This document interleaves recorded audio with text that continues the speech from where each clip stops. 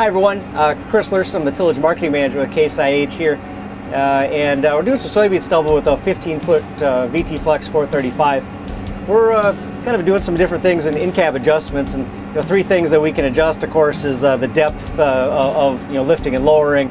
So there's a single point depth control back on the machine, but obviously lifting and lowering. 4/2 level in this control will be hydraulic, and the other piece is the hydraulic gang adjust, which we offer the mechanical option as well for those just basic, simple set it and forget it type operations. But I was going to demonstrate just a couple different settings here. There's 8 degrees on the front and 8 degrees on the rear.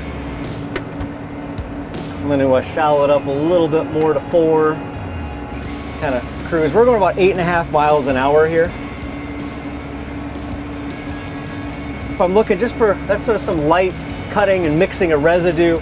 The next setting will be obviously 0, so we can take those blades and straighten them all the way up, and really just only looking to cut and mix that residue up.